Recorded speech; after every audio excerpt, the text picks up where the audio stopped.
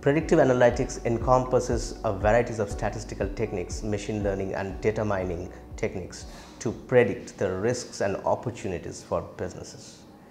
Predictive analytics uses the historical data. It uses historical data to find out the pattern in the historical data so that it can be used to predict what the risk and opportunities an organization is going to face.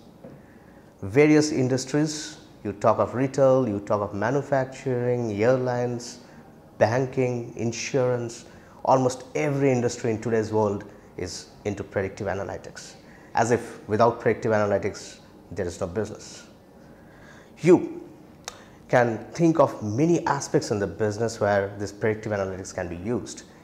In each of the industry, every function uses predictive analytics, whether you call it marketing, sales, finance, services, call centers, name anything. Predictive analytics is there. It's going to be there. It's going further fine-tuned. It's evolving.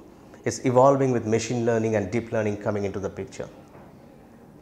Various functions, as I said, uses predictive analytics. So let's take a business case where predictive analytics can be used in any industry for that matter. If I talk of retail industry, one of the major concern of a retail organization is whether my customer is going to stay with me or not. How do I retain the customer? Is it only the services, or is it only the product quality, or is it the product pricing? How do I know what's the parameter to retain my customer? This customer churn has become a huge demand in the predictive space. Retail industries, hospitality industries, airlines industries, they are all after it saying, can I predict my customer churn? If I can predict my customer churn, and if I can find out the parameters which is driving my customer churn, I can immediately go and look into the parameters, refine those parameters, evolve those parameters, improve my services to retain my customers. Or for that matter, take for a call center. A call center is supposed to make calls for sales, right? Now, any company, any insurance company, any banking company, any automobile company or telecom companies, they outsource their work to the call centers so that they can make calls to the customers or rather prospective customers to see whether they can upsell or cross-sell their products. But what not we all realize is each call costs us, each call might cost us a few cents or a few dollars. How do I ensure that these calls are appropriate, these calls are effective? How do I ensure that I am not making wrong calls to the wrong customer? Here predictive analytics can be of major role.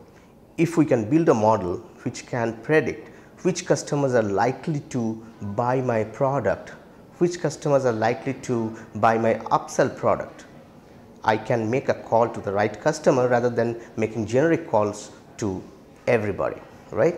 So predictive analytics here can not only increase my customer satisfaction by not making the calls to the wrong person, but also can save immense cost to the company. Take another example, airlines industry. Parts failure prediction is of immense use in the airlines industry, or even shipping industry, or even automobiles. The parts failure prediction can predict which part is going to fail in the near future, or maybe in the next 2 weeks or in the next 4 weeks, and that can actually save a lot of cost. That can also save a lot of lives as well. So if you see, predictive analytics today is being used in every industry, in every functions, and it's going to be there, going to evolve further. Thank you.